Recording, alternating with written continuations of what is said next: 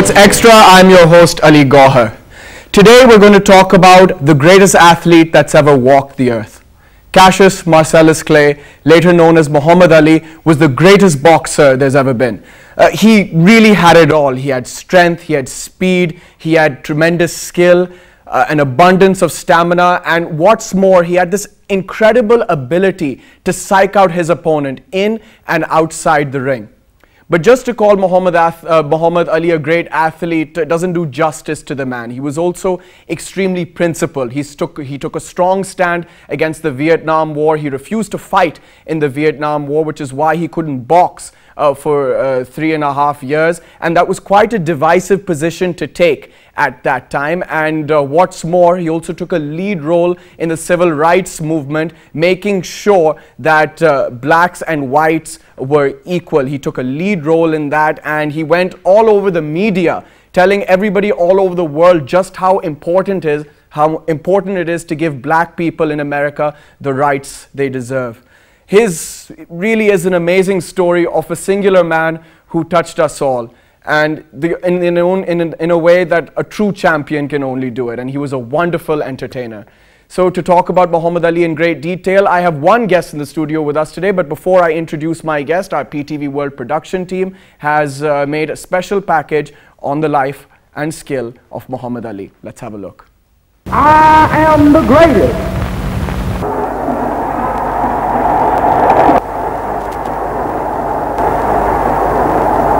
At the height of his career, Muhammad Ali was known for his dancing feet and quick fists, and his ability, as he put it, to float like a butterfly and sting like a bee. Born Cassius Marcellus Clay, Ali shot to fame by winning light heavyweight gold at the 1960 Rome Olympics. Nicknamed the greatest, the American beat Sonny Liston in 1964 to win his first world title and becoming the first boxer to capture a world heavyweight title on 3 separate occasions. Crowned Sportsman of the Century by Sports Illustrated and Sports Personality of the Century, Ali was noted for his pre- and post-fight talk and bold fight predictions, just as much as his boxing skills inside the ring. But he was also a civil rights campaigner and poet who transcended the bounds of sport, race, and nationality.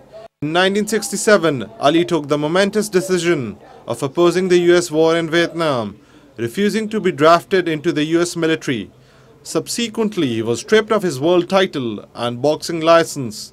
He would not fight again for nearly 4 years. After his conviction was overturned in 1971, Ali returned to the ring and fought in 3 of the most iconic contests in the boxing history. Though he was handed his first professional defeat by Joe Frazier in the fight of the century in New York in 1971, he came back to regain his title with an 8-round knockout of George Foreman in the Rumble in the Jungle in Kinshasa, Congo in 1974. Ali fought Frazier for a 3rd and final time in the Philippines in 1975, coming out on top in the Thrilla in Manila when Frazier failed to emerge for the 15th and final round. He eventually retired in 1981, having won 56 of his 61 fights.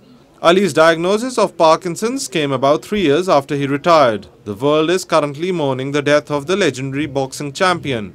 George Foreman, who was Ali's opponent in the legendary Rumble in the Jungle bout in 1974, took to Twitter to share his grief. Boxing champion Floyd Mayweather Jr. told reporters that Ali had inspired the black community.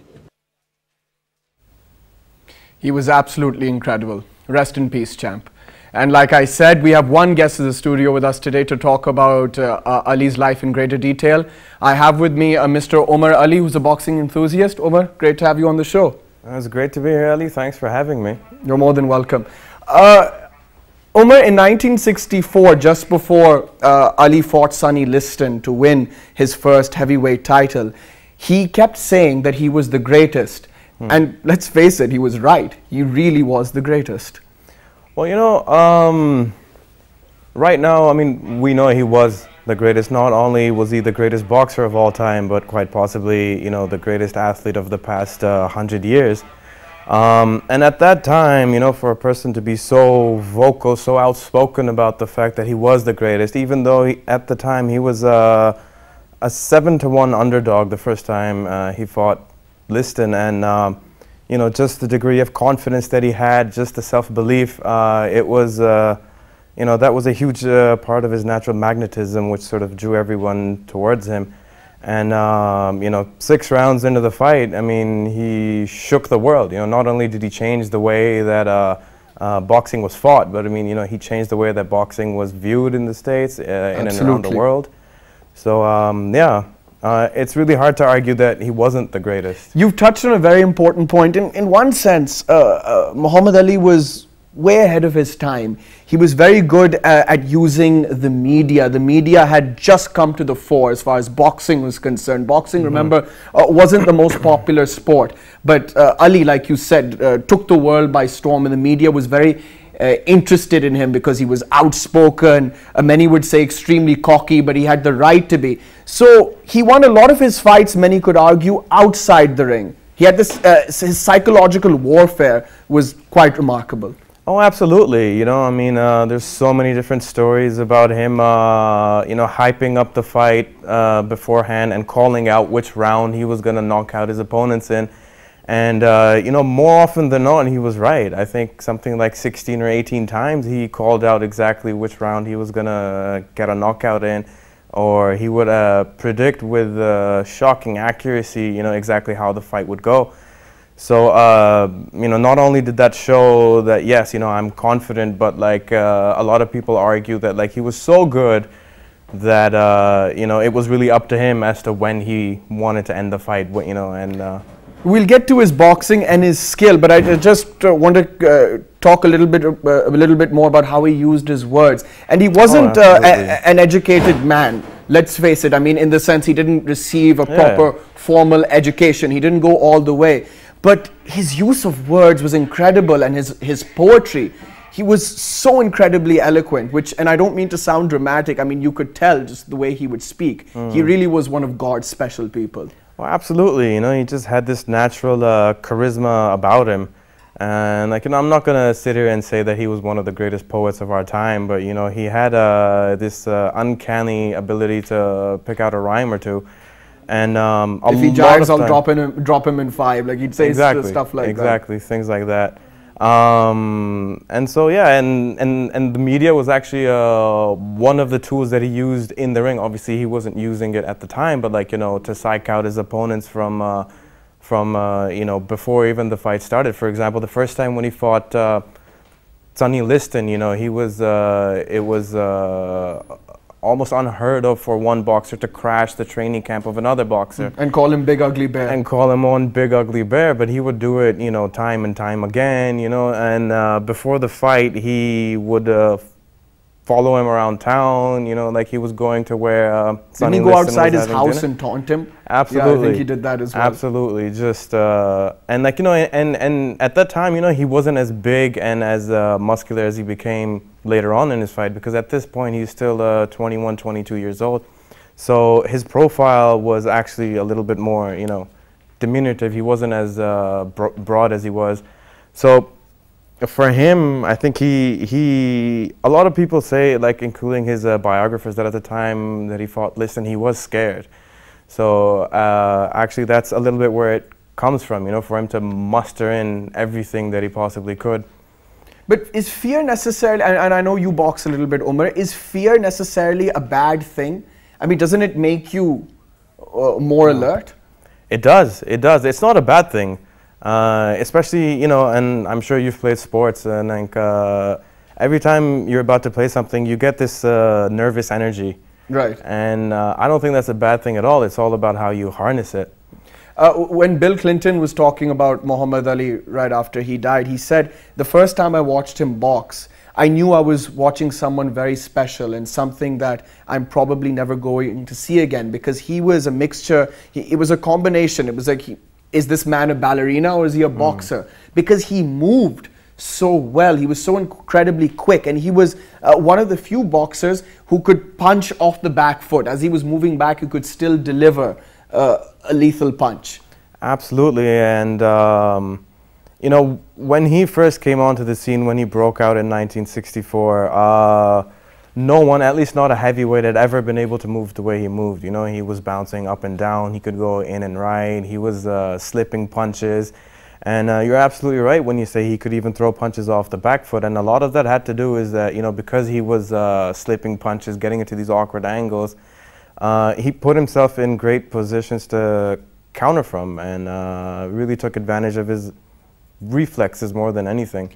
As I said, he was a very principled man. He took a strong stand against the Vietnam War, which was incredibly divisive at the time, and he didn't get a lot of support for not fighting in Vietnam, and that's why he was supposed to be jailed, but he avoided jail time instead. He couldn't box for 3.5 years. So many would argue that he lost his prime years. When he was at his peak, he couldn't box.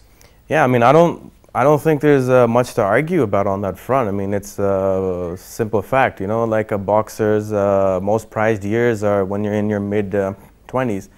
And during that time, he wasn't allowed to fight. He had his passport taken away, so he wasn't allowed to leave the country and fight abroad. And I think at the time, almost every single state, outlawed giving him a boxing license. So. Right.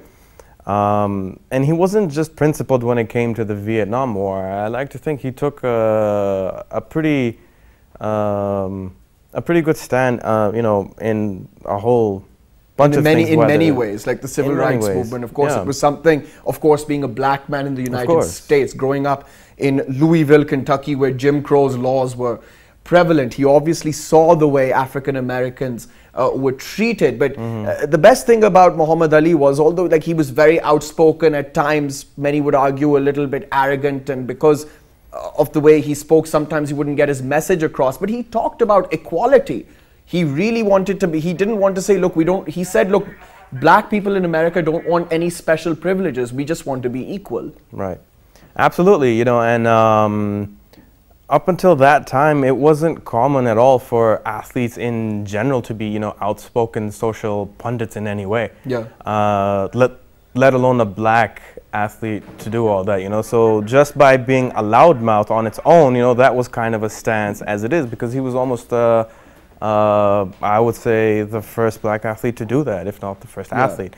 And then going on from that to speak against the Vietnam War, and back in 1967, when he did speak up against it, we didn't have the internet, we didn't have cable TV, so the nation, and when I say the nation, I'm talking about the U.S. They hadn't heard about they hadn't heard anyone speak against the war, and later on, people like Frank Sinatra, Elvis Presley, these guys, they went and they had a combat type roles in the Vietnam War, but they did go to show their support to the troops. But Muhammad Ali, he wasn't like that. He said, I'm against this thing and in all its forms. Very upfront about it. And to talk about Muhammad Ali's role in greater detail, we have Farzana Bhari online with us, a human rights activist. Farzana Bhari, Assalamu alaikum. Assalamu alaikum ji. Farzana Bhari, in my introduction, I said Muhammad Ali was a lot more than just a great athlete. He was a very principled man, and he took a very strong, but at the time, very divisive positions. And we also earlier mentioned that he took a lead role in the civil rights movement. Tell me, how important was Muhammad Ali's influence in the United States at that time? I think he was a phenomenal personality, phenomenal player and a right activist. And I think especially back in 60s, if you remember, that was the time when there was a rise of civil movements. There was a student movement, black movement, and then someone like him who had a very, a kind of a high profile because he's been a very good boxer who was, again, I think he was phenomenal. And not only, and then of course he suffered himself as a double jeopardy being a black and also actually Muslim, because although in those days Muslim identity was not such a marker of, like discrimination and a kind of negativity would not invoke as much. But I think in his case, because he was not only black but also he was a Muslim, and then he was speaking out, and he refused to go to Vietnam. He was challenging America's policies at that time, and America was on the peak, in terms of being a superpower and completely sort of unchallenged, and even Americans felt that now I think there's a lot more voices in America which are very critical of American economic frameworks and America's policies,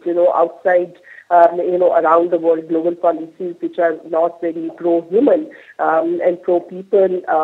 But at that time, I think that internally there wasn't really so many voices of dissent and contestation within America in terms of challenging America's policies around the world, and particularly its aggression and imperialist design in Vietnam and around the world. So I think Muhammad Ali was very vocal. I think this is also quite incredible because he was the one who was also kind of their national figure, and then sticking his hand out and say the right things at the right time and the moment. I think that wasn't. I'm sure it wasn't easy for anyone, but. He was a man of, I think, principle, and he was committed to human rights principle, and he was very vocal. So I think that's why he was not only loved by Muslims, but he was loved by all those who believe in humanity and who believe in social justice. Extremely outspoken at a time where control in the United States was severe. But you see, Farzana Bari, many are arguing that Muhammad Ali, the way he was so outspoken and fighting for the rights of African Americans, because at the time they were second-class citizens, perhaps even lower than that. I mean, Jim Crow's laws were still prevalent in the early 1960s in the United States. But Farzana Bari, many are arguing that athletes or sportsmen or people who have a platform in Pakistan can do something similar, the same way Muhammad Ali did, because maybe the situation is getting better for minorities. There's still a lot of work to do. So many athletes in Pakistan, cricketers, hockey players, squash players, whoever has influence, can maybe be more outspoken and take similar stands. Your thoughts? I think he is definitely a role model for particularly those personalities, no matter which field, whether you're an athlete or you're in the showbiz or wherever one is. I mean, the way when you have that kind of public attention and the world attention on you because of you have become like someone who is exceptional, is good, whatever one is in one's profession, then using that limelight, using that public attention to also bring the issues of injustices, the issues of discrimination, issue of rights violation, I think that shows the person, then you are a real person, you are not only an individual who is maybe good at boxing or who is good at, doing something good, but you are a person who's more than an individual. I mean, the larger than kind of a life sort of then you become larger than life, and I think Muhammad Ali won't become a larger of life, and similarly, anyone who is has that kind of profile. Once these people start talking about the right things and talking about if there are injustices happening, I think that one voice then become equal to a kind of a social movement. The kind of the impact. It becomes like, because then everybody is, listen to them. They also have this, huge fan sort of a base, and also their voices are not normally easy for the sitting governments and the other, in the global kind of decision-making, people sitting in decision-making bodies to ignore those voices. That can bring a lot of embarrassment if they are pointing out towards these policies, which are clearly violating people's rights. If somebody who's a hero, basically, or heroine, when they talk about these issues because of they made up their own position, personal, individual position in life. Right. When they talk about the larger issues and the collective issues of, then obviously, I think then they become they're bigger than just a individual. And Muhammad, we have to leave it at that. Farzana Bari, thank you very much for talking to PTV World and sharing your views. That was Farzana Bari speaking about the impact of Muhammad Ali. I still have Umar Ali in the studio here with us. Umar, as we speak, we're going to watch clips of Muhammad Ali's 10 best knockouts. So back to Muhammad Ali, the boxer. So he was off for 3.5 years. He was off for 3.5 years. And he lost to Joe Frazier in New York, and he couldn't quite handle that defeat. And then he, but it's important to note that when he did lose to Joe Frazier, he won 2 fights right before that, and a lot of people forget that. I like to throw it in there just so we have clarity. we have some degree of clarity over there.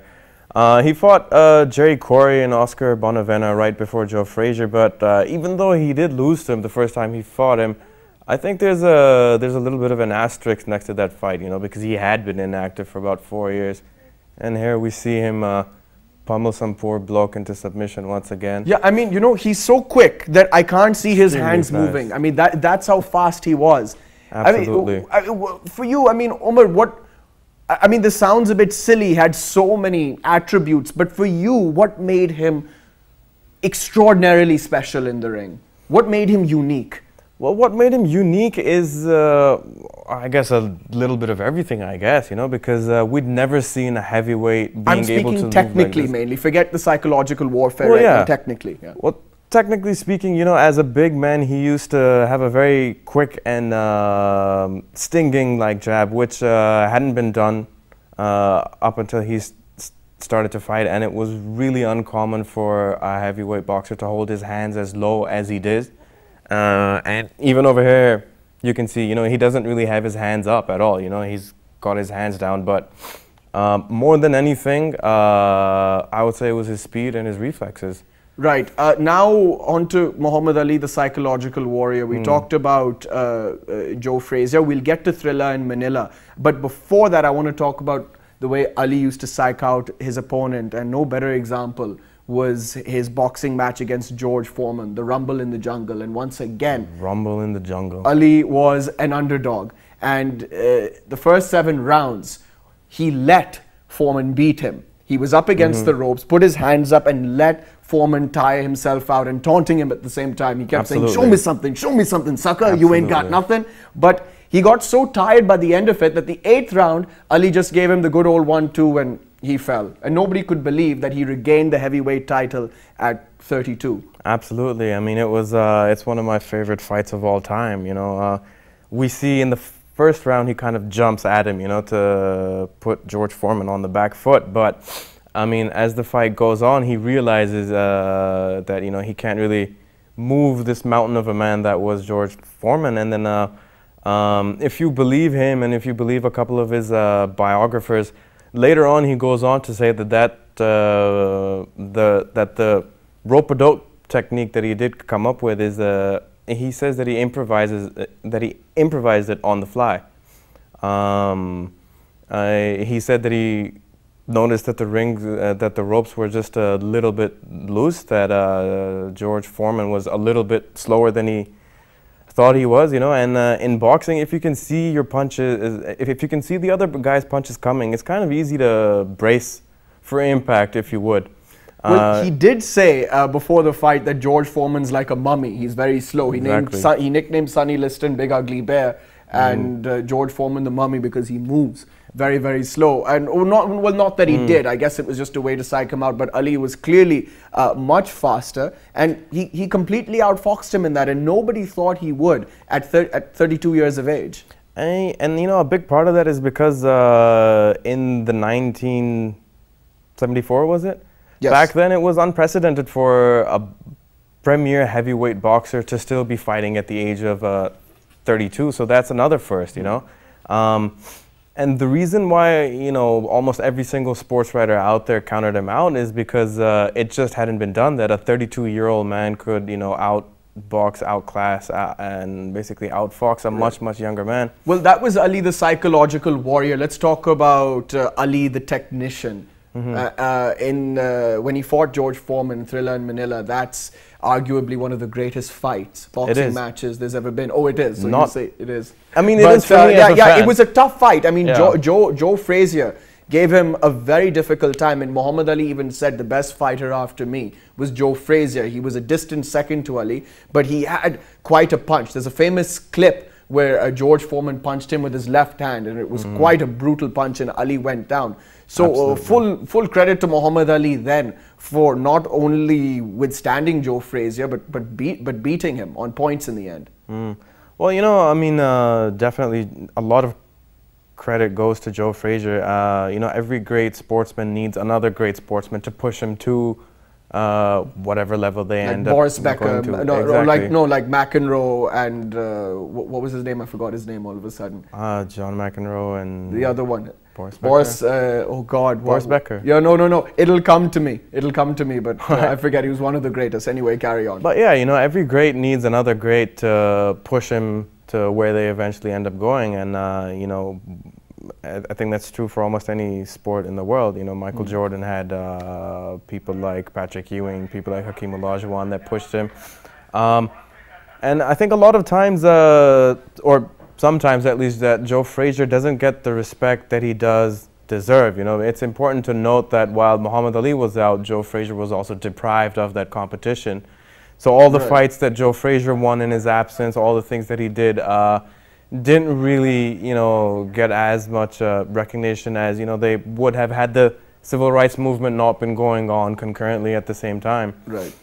Well, as you said, yeah, everybody, even someone as great as Ali needs a rival, a strong rival. You need somebody to push and Bjorn Borg is the name I was thinking of. It was driving me crazy, Bjorn Borg and John McEnroe. So yeah, everybody needs some sort of competition. But many argue that the thing about Ali was that in a very...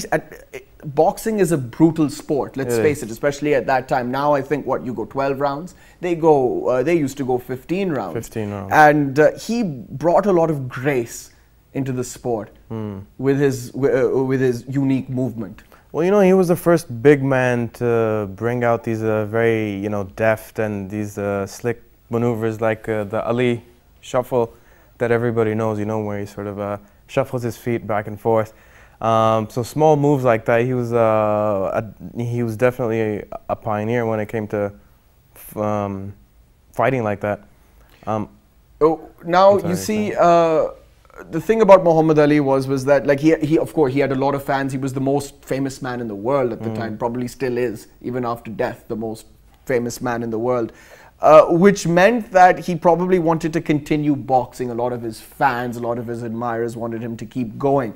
But there were many that warned him to stop, because he'd been around for 27 years. By 1981, I think he'd been around for 27 years. So he 21. knew, or something like that, 21 years. So he knew the risks he was taking, because a lot of boxers, after having a long career, become shambling wrecks. Right. But he refused. He wanted to continue, and unfortunately, he paid the price for that and had to battle Parkinson's disease for, I think, 32 years.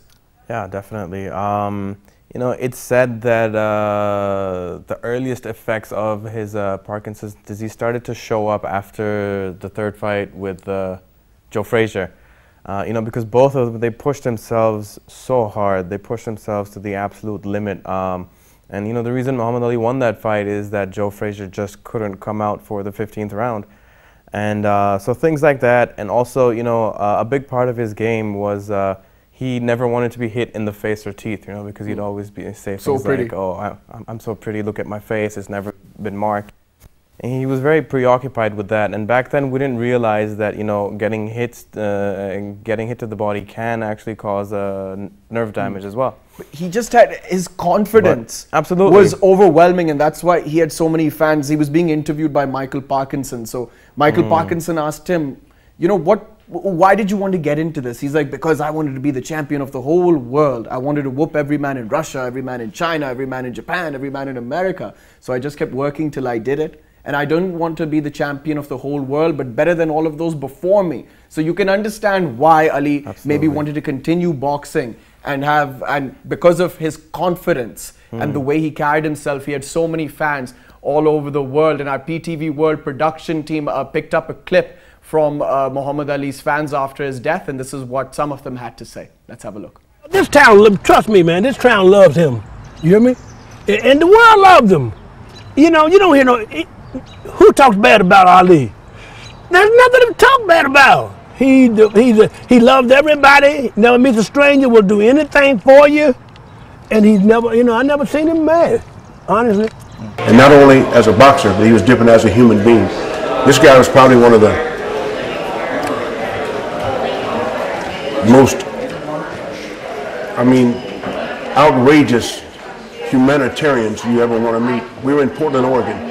He sat in the back of a limousine and signed autographs for over 4 hours. People were lined up coming out of buildings downtown. And he signed autographs for over 4 hours. Everybody used to come and watch his fights. So I remember the Henry Cooper fight, and I loved his words, his little poems. A brilliant, lovely man. People who didn't even care about boxing knew who he was.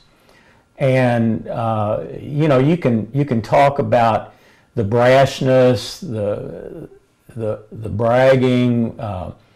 The guy was shrewd.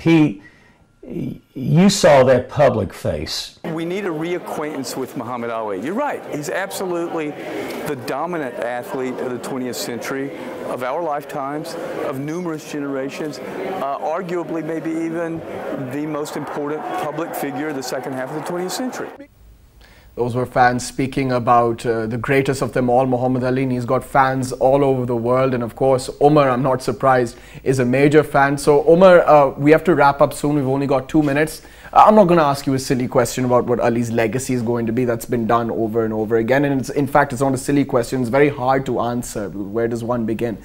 But tell me, as someone who wasn't born when Muhammad Ali was fighting, I don't think you saw any of his fights live. You're too young. But he still had a major impact on you. That just goes to show the way Muhammad Ali transcended boundaries. Absolutely. Generations. Absolutely. I mean, you know, he meant so many different things to so many different types of people. It really is hard to, you know, put a peg on what his legacy will be, because it's not just about boxing, and it's not just going to be about civil rights. You know, he also stood up for being a Muslim in America, which hadn't been done before he came along. So I think, I mean, for me, I mean, he was a role model of mine. He was an inspiration, you know, like I love his quotes. I've seen a lot of his interviews. So, you know, from the way he carried himself, he was always proud. He never apologized for the type of person that he was, his opinions. To, you know, him being able to box the way nobody ever had before. And nobody ever will. And nobody ever will, absolutely. Absolutely. He was a true champion, and he touched us all in a way only a true and entertainer can. And I mean, you know, it's quite common for athletes to do something and their achievements then later gets passed. But, you know, let's keep in mind, he was a heavyweight champion 3 times.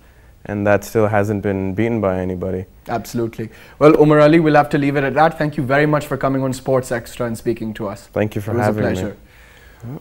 We'll be back after the break. When we come back, we'll be talking about the French Open final. Stay tuned.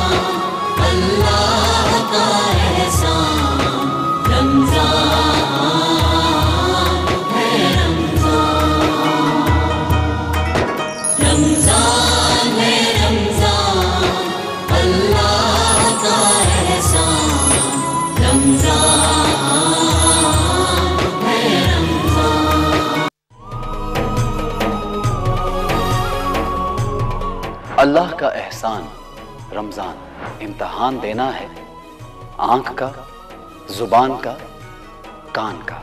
सब्र करना है रवैयों पर, ताज़ा करना है रूहों को, मुनव्वर करना है दिलों को। रमजान अल्लाह का एहसान। रमजान है रमजान, अल्लाह का एहसान। Ramzan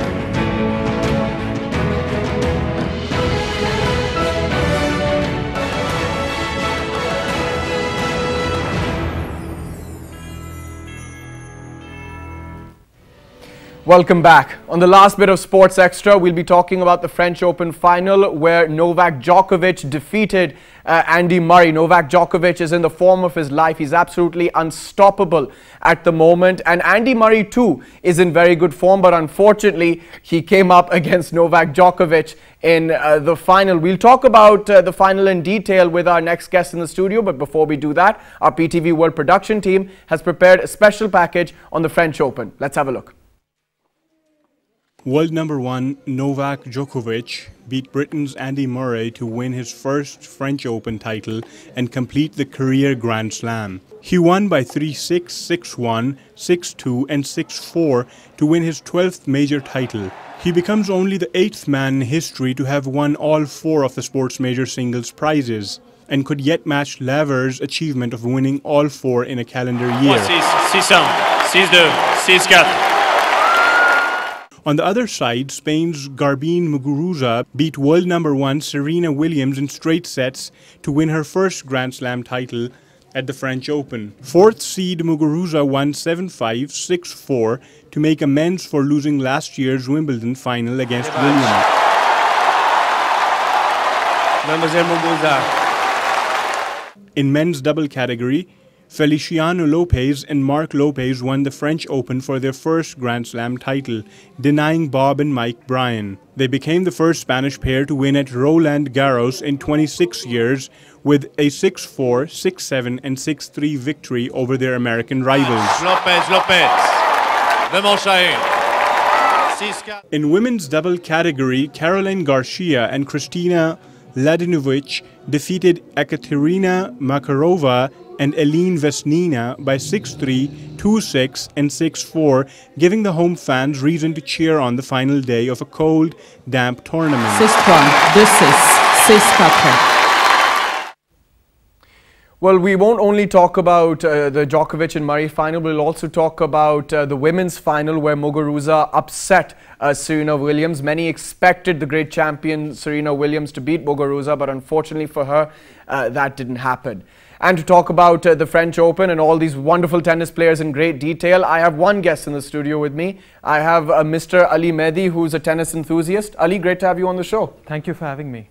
Ali Mehdi, Novak Djokovic, not only is he incredibly skillful, but he's extremely resilient. He's got this never say die attitude, and I say that because he was one set down and Murray was brimming with confidence. But after that, Novak Djokovic just didn't look back and, well, more or less annihilated him. Yes, that's correct. You see, that this is actually the 4th time that Novak Djokovic was playing in the French Open final. He had already completed, he already has had about 11 Grand Slams. Right. And this was the one Grand Slam which had eluded him. And it just shows his strength of character and his mental strength, how he managed to pick up his game and just take it to Murray and then won it in straight sets after that. Well, Djokovic is sort of going through a Federer role, if you know what I mean. Yeah. Back about 7-8 years ago, Federer was unstoppable. And Djokovic is sort of going through the same thing, many would argue. But in your opinion, Ali, what's Djokovic's core strength? What makes him so successful? I think the thing which, there are a number of reasons why Djokovic has actually picked up his game. Over the past 3 years, he's been an absolute force in tennis. He's won all the Grand Slams now. He has the career Grand Slam. Only the 8th person in history to have to complete this career Grand Slam. And then at the same time, there are certain reasons why Djokovic is now in the form of his life. He actually completely rechanged his diet. He went on a gluten-free diet. And then other than that, I think he's more settled in life now. He's married, he has a kid now. He feels at ease on the court now. He has Boris Becker, the great Boris Becker behind his back. So there are many things which have now actually falling into piece. All the pieces of the jigsaw puzzle have now fallen into piece for Novak Djokovic. And technically his serve is is greater than ever, is the best. He's never served as well as he is right now. And then at the same time, he's now his baseline play, he's taken it all to a new level. His net play has also improved too, but at the same time, I think where his core strength lies is that his all-round game, whether it should be on grass, clay, on hard court, he just makes it look so easy. Right. Before you came on, I was talking to a guest, Omar, who was here. He was talking about Muhammad Ali, and he mentioned that every great player needs a rival to get the best out of him. So Ali had Joe Frazier, and now let's get, when we talk about tennis, you had John McEnroe, and I forgot his name the first time I was talking about him, Bjorn Borg. Then you had Sampras and Agassi, Federer, Nadal. Now would you say it's all about Djokovic and Murray? Is that the new tennis rivalry? I do think that is the new tennis rivalry. I still feel that Djokovic is on another level. I mean, no matter how much... Sort of like Sampras and Agassi, whereas Sampras... No, but I actually feel it's more one-sided. More one-sided towards... The pendulum has shifted more towards Djokovic. The reason is because Djokovic is absolutely... You can't find a single... this false flaw in his game. He's just improved on whether his serve, you look at his return of serve, and then also his baseline play, and then coming up to the net, he's just unplayable at this moment. Murray gave it his absolute, he threw the kitchen sink at Djokovic, but he just did not have an answer. And now getting back to your question about one greats inspire a new generation. The reason Djokovic has admitted many times, the reason why he is at this level is because of the great Roger Federer and Rafael Nadal. When Djokovic started off his career, and he reached world number 3 and number 4. There was a period of time he just could not get through Rafael Nadal and Roger Federer. They would demolish him in every final or semi-finals whenever they play.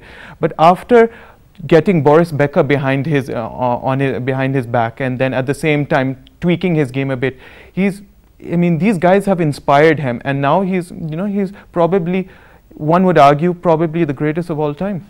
Right. Let's talk a little bit about the women, because I fear that we might run out of time. If we have time, I'll get to Andy Murray. Everybody expected Serena Williams to win, given just how brilliant she is on the court. But Muguruza defeated her. This isn't the first Grand Slam final Serena has lost. She didn't seem to be there. Something was missing, that competitive spirit, that never say die attitude that she plays with, that aggression just wasn't present. Serena Williams, over the past, since the US Open of last year, after that shock defeat she had against in the semi-final at the US Open, she just hasn't been herself. She's had a lot of injuries this year. She's had some back injuries, she's had some thigh injuries. But at the on the other side, Serena Williams just didn't, throughout this, she was just actually dragging her way through this tournament. She just wasn't finding that level which has helped her over the past 15-16 years to win Grand Slams. And if you look her frame of mind going into this tournament, she just wasn't there. And then one reason I personally feel that she didn't was because of the demise of Muhammad Ali. Soon after she lost this match, she did not mention anything. She did not congratulate on her Instagram page, and on social media she instantly posted a tribute towards Muhammad Ali. So I just felt that on the day, taking no credit away from Muguruza, the thing is that Serena's level was just, her game was flooded with errors, and she just wasn't in there. Yes, she had some physical problems too, but mentally she wasn't, you know, she wasn't. No, you're right, absolutely. And you mentioned Muhammad Ali. The first part of the show was all about Muhammad Ali and the impact that he had. Although his death didn't come as a surprise because he had been ill for 32 years, it affected and still shocked so many people. I want to talk a little bit about Muguruza though. I've rarely seen anybody returning Serena's first serve with such ease, but Muguruza was doing that, and not only was she returning them, she was hitting winners off her first serve. Muguruza has been on the scene for a year now, Ali. She's actually, both of them, interestingly, both of them played the last year's women's final was contested between these two, and Serena absolutely hammered this Muguruza in straight sets. It was after that that Muguruza tweaked her game. At the same time, she upped her game. She won some WTA tournaments along the way, and this was her one tournament that, you know, she absolutely gave it everything. She played with a lot of winners. She plays with a lot of freedom. She actually hit a lot of winners. But at the same time, you know, she comes as a very humble person. One must remember she's only 23, and it is and she's probably only the second player in history, second player in to be born in the 90s who actually won a Grand Slam. Absolutely. Well, Ali, we're bang out of time, so I have to end the show there. But thank you very much for coming on Sports Extra. Thank you for having me. That's all we have time for. Keep watching Sports Extra on PTV World. See you next time. Bye-bye.